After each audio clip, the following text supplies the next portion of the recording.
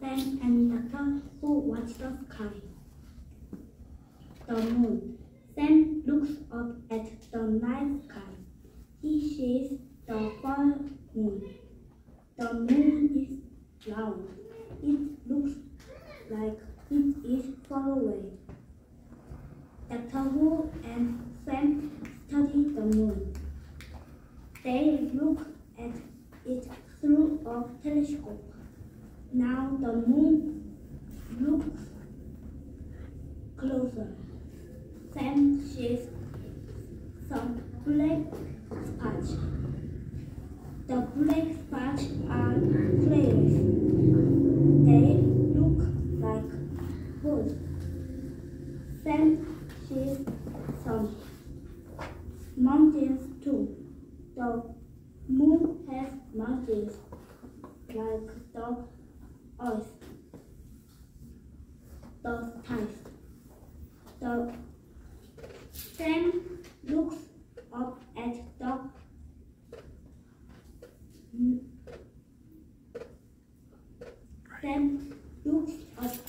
the night sky. He sees many stars. Doctor Who point the group of stars. It is the big dimple. Sam looks for a shooting star. He wants to make a wish. Doctor Who starts a shooting star. Sam makes a wish. The sun. Sam sees the sun. The sun is also a star. The sun is a very hot star. From our planet. Star story. Doctor Who knows star names. He also knows 10 stories. The stars name. The stars seem to blink at night. They twinkle and shine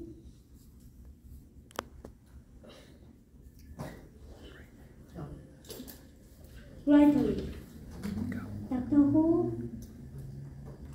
tells of star stories. Sam falls asleep under the star.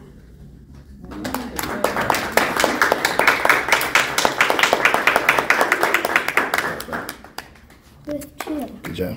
I took it. The world needs your voice. Mine? Yes, yours. Go ahead. It doesn't have to be perfect, as long as it's from your heart. You don't have to be loud. Powerful words can be a whisper. You can say something in so many ways, with words, with action, with creativity.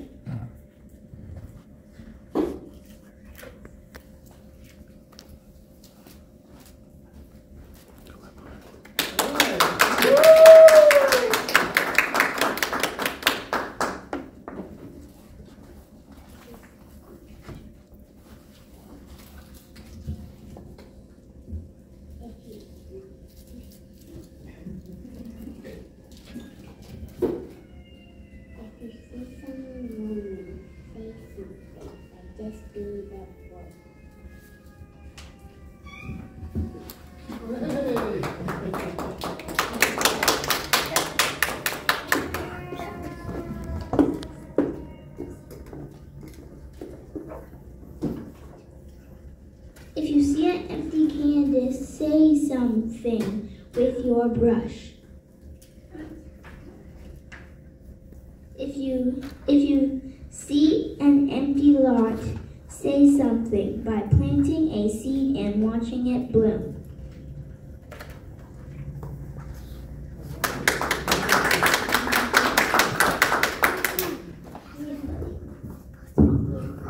If you see somebody has say something. Bumpy, please.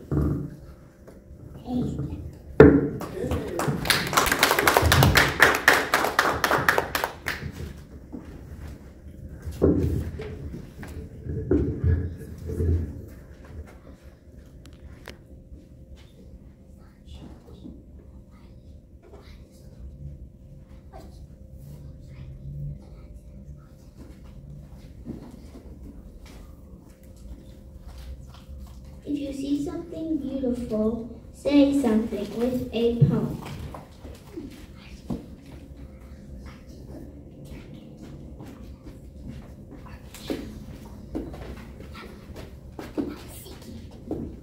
If you have a brilliant idea, say something with confidence.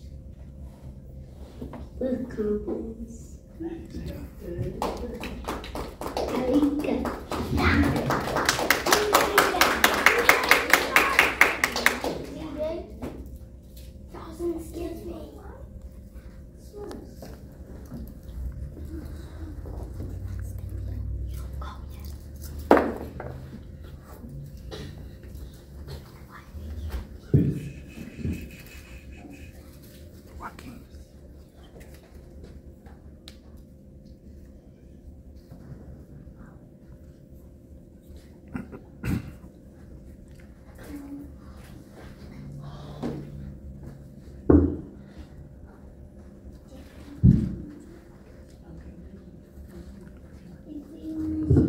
If you wanna show who you are,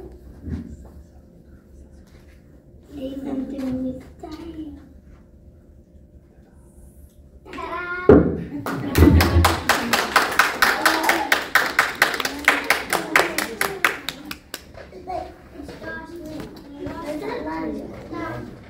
No, Alonso's the bird. You good?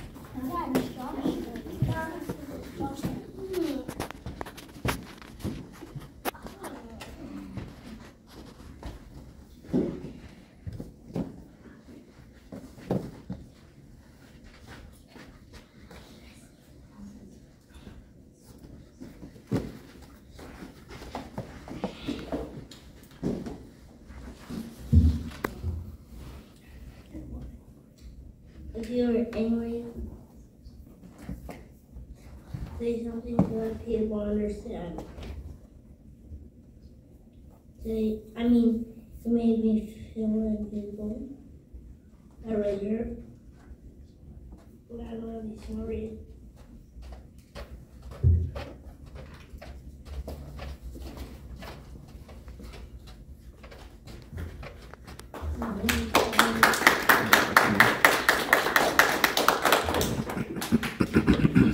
Injustice, say something peacefully. Inspire others to do the same.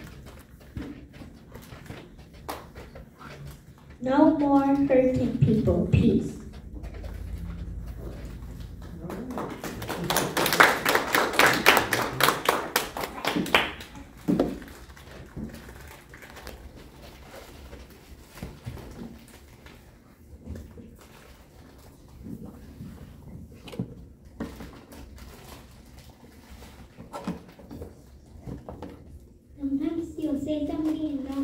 Sometimes you'll say something and no people will be listening. But keep on saying what is in your heart.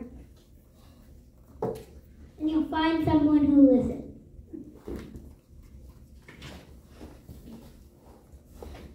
Don't keep saying, and you might be surprised to find the whole world listening.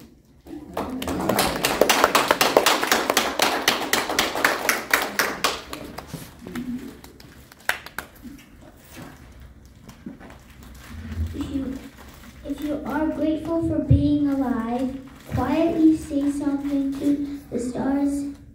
to the universe. Some people find it easier to say something than others, but everyone has something to say.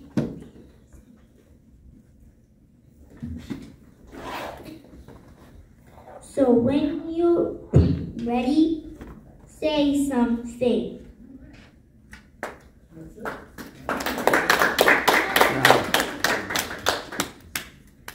Your voice can inspire, heal, and transform. Are you ready to say something? Yes!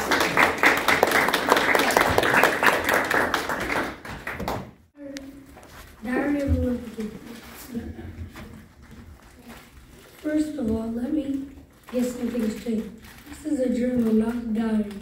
I know what it says on the cover, but when Mom went out to buy this thing, I specifically told her to get one that didn't say diary on it. Great. All I need is for some jerk to catch me carrying this book around and get the wrong idea. The other thing I want to clear up right away is that this was my mom's idea, not mine. But if she thinks I'm going to write down my feelings in here or whatever, she's crazy. So just don't expect me to be all dear diary this and dear diary that. The only reason I agreed to do this at all is because I figured later on when I'm rich and famous, I have better things to do than answer people's stupid questions every day. So this book is going to come in handy. Like I said, I'll be famous one day, but yeah, I'm stuck in the middle school with a bunch of morons. Let me just say for the record, I think middle school was the dumbest idea ever invented. You got kids like me who haven't hit growth spurt yet mixed in with these gorillas who need to shave twice a day. And then they wonder why bullying is such a big problem in middle school. If it was up to me, grade levels would be based on height, not age. But then again, I guess that would mean kids like Shrek Gupta would still be in the first grade. Today is the first day of school, and right now we're just waiting around for the teachers to hurry up and finish the seating chart, so I figured I might as well write in this book to pass the time. By the way, let me give you some good advice. On the first day of school, you got to be real careful. You said you walk into the classroom and just put your stuff down on any old desk, and the next thing you know, the teacher is saying, I hope you all like where you're sitting because these are your permanent seats. So in this class, I got stuck with Chris Hosey in front of me and Lionel James in the back room. Jason Broke came and clapped and late and almost sat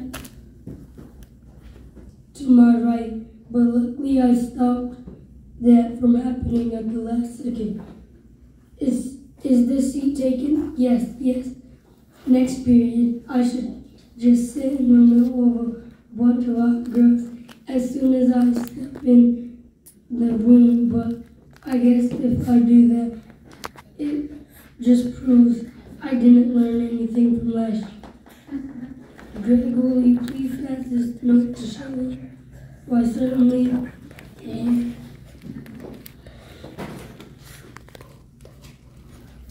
Man, I don't know what is up with girls these days. It used to be a whole lot simpler back in elementary school. The deal was if you were the fastest runner in your class, he got all the girls. And in 5th grade, the fastest runner was Ronnie McCoy. Nowadays, it's a whole lot more complicated. Now it's about the kind of clothes you wear, or how rich you are, or if you have a cute butt, or whatever. And kids like Ronnie McCoy are scratching their heads, wondering what the heck happened. The most popular boy in my grade is Bryce Anderson. The thing that really stinks is I have always been into girls, but kids like Bryce have only come around in the last couple of years. I remember how Bryce used to act back in elementary school. Girls are stinky poos. Yeah, I don't think girls are stinky poos. But of course now I don't get any credit for sticking with the girls all this time. Like I said, Bryce is the most popular kid in our grade, so that leaves all the rest of us guys scrambling for the other spots. The best I can figure is that I'm somewhere around 52nd or 53rd most popular this year. But the good news is that I'm about to move up one spot because Charlie Davies is above me and he's getting his braces next week. I tried to explain this popularity stuff to my friend Riley, who is probably hovering right around the 150 mark. By the way, but I think it just goes in one ear and out the other with him. Today we had phys ed, so the first thing I did when I got outside was sneak off to the basketball court to see if the cheese was still there, and sure enough it was. That piece of cheese had been sitting on the blacktop since last spring. I guess it must have dropped out of someone's sandwich or something. After a couple of days, the cheese started getting all moldy and nasty. Nobody would play basketball on the court where the cheese was, even though that was the only court that had a hoop with a net. Then one day, this kid named Darren Walsh touched the cheese with his finger, and that's what started this thing called the cheese touch. It's basically like the cooties. If you get the cheese touch, you're stuck with it until you pass it on to someone else. The only way to protect yourself from the cheese touch is to cross your fingers. But it's not that easy remembering to keep your fingers crossed every moment of the day. I ended up taping mine together so they stayed crossed all the time. I got a D in handwriting, but it was totally worth it. This one kid named Abe Hall got the cheese touch in April, and nobody would even come near him for the rest of the year. This summer, Abe moved away to California and took his cheese touch with him. I hope someone doesn't start the cheese touch up again, because I don't need that kind of stress in my life anymore. I'm having a seriously hard time getting used to the fact that summer is over and I have to get out of bed every morning to go to school. My summer did not exactly get off to a great start, thanks to my older brother Roger. A couple of days into summer vacation, Roger woke me up in the middle of the night. He told me I slept through the whole summer, but luckily I woke up just in time for the first day of school. You might think I was pretty dumb for falling for that one, but Roger was just in his school clothes, and he set my alarm clock ahead to make it look like it was the morning. Plus, he closed my curtains so I couldn't see them. It was still dark out. After Roderick woke me up, I got dressed and went downstairs to make myself some breakfast like I do every morning on a school day.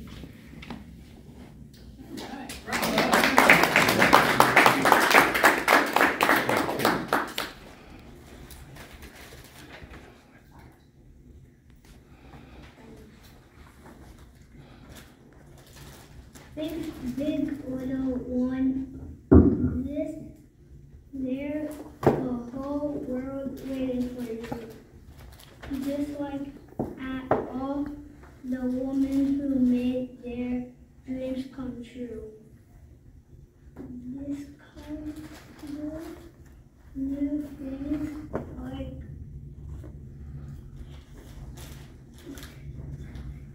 Sunny, Mary, and Rosie, Wing, Zoe, it explains how the moon explains the sun.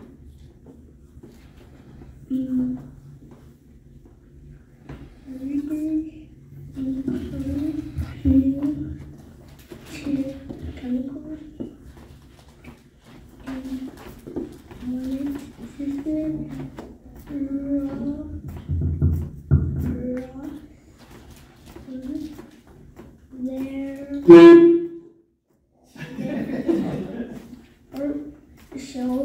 showed people how to rock and roll, make a difference like Glory, Claudia, and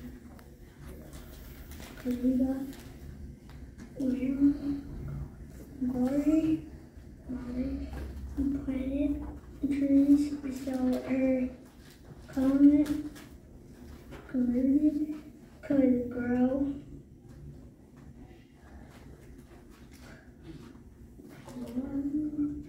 Claudia Jones created a newspaper for your people. Sister Karina Pent graphic bold mistress of love and peace. The colors outside the lines like Mary, Bureau, and Ida, Mary Blair, work with colors like no one else. Bureau, Fujiwara, children of many writes in her books. Everyone used both art and science to explain her ideas. Shine a light on your culture like 20 bright vine, Catherine,